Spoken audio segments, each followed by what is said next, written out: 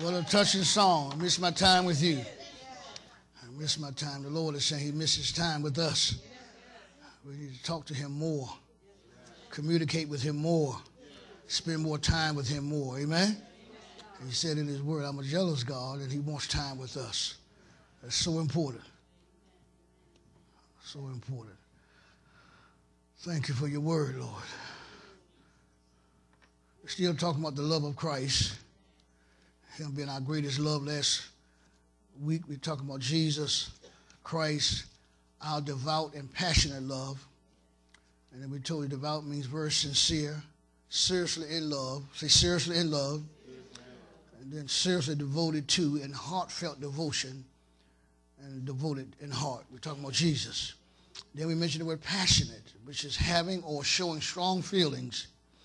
And our strongest feelings should be for Jesus. Say my strongest feelings should be for Jesus. And Jesus so loved us. We should so greatly love him.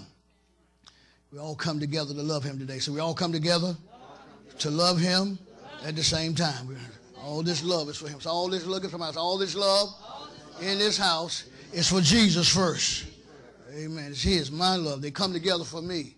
We socialize around Jesus. Say Jesus. In other words, that's not socialized, but spiritually come together for him.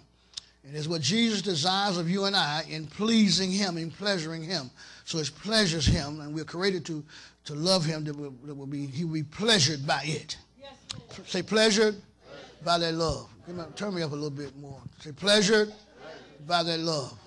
And so then I'm going to say this and moving forward, and then we'll get to the topic again, another topic we were talking about. But I just thought about inspiration. Inspiration comes from God. Inspiration is not self-activated.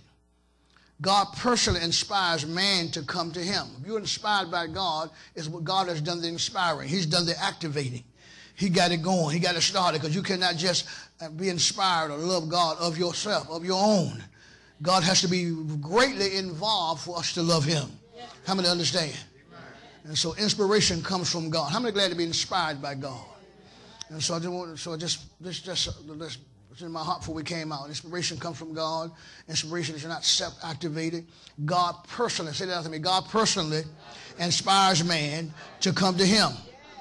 All that are in Christ Jesus have personal experiences of inspiration, affection from God through his son Jesus Christ. So the inspiration I have, the affection I have, the passion I have, it comes from God. It's God birth. God working it in me to be inspired with him, to love him. Amen? He started it all.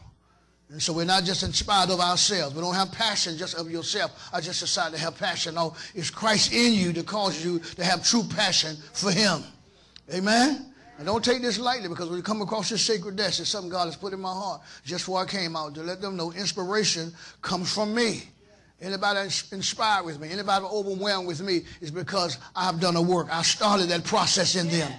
And you have to be willing to let him inspire you. He's not going to force it on you, but you have to have an open heart so his love and his peace, and because out of the love of God comes inspiration. And out of the love of God comes passion and affection. And so you love him, you love Jesus because he first loved you. So I love Jesus because he first loved me. He first loved us. He first loved us. And he first inspired you. Come on, say he first truly inspired me. In other words, even before you met Christ, you had some people may have inspired you, but not like Christ. So not like Jesus. Hallelujah. So he first inspired you. He first loved you. He first had first the greatest